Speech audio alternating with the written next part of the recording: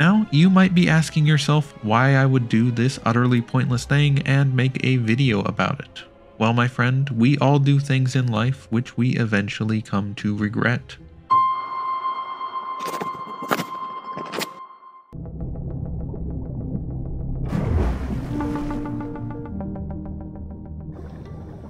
After uploading the image and setting its location to Norway, it decided that it was either a harbor seal or a fly-aragic mushroom. Why would God create an organism as perfect as the trilobite, only to let it die out 250 million years ago? Either God is cruel and uncaring, or God is incapable of saving his most precious creations. The tombs of the ancient Zepho, which give off a classic Indiana Jones vibe. Although I will say, Cal Kestis does not have the same concern for ancient artifacts that Dr. Jones does.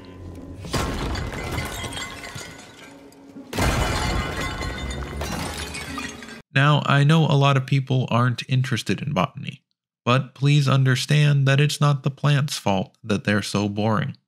However, as a gamer, the only sinful beverage I imbibe is Mountain Dew Gamer Fuel.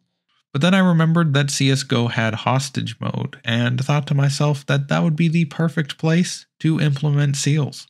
Boone is a hardcore botanist, and upon seeing something that wasn't a plant, promptly shot the animal dead.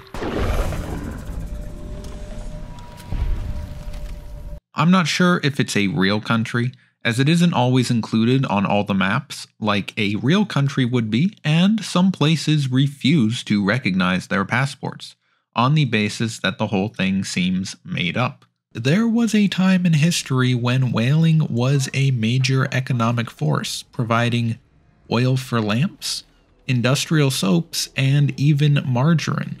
Yes, you can't believe it's not butter, because that's right, it's a fucking whale. After that, Boone and I conducted a botany experiment by following around a tumbleweed. I remember this one game where you piloted a helicopter through a cave, and honestly, I cannot imagine a worse place for a helicopter to be. For a game about harvesting the crystalline excrement of amorphous abominations, Slime Rancher has surprisingly good vibes. English tears are the only ones we need today. Just imagine returning to your buggy and finding it surrounded by half a dozen seals. Famously, or infamously, in Lord of the Rings, meat is back on the menu, boys. And oh boy, do the people of New Zealand love meat. From sausage rolls to meat pies to this oops all meat dish that I saw in the menus at Denny's New Zealand. This country is a carnivore's paradise. Trilobites are in fact not real.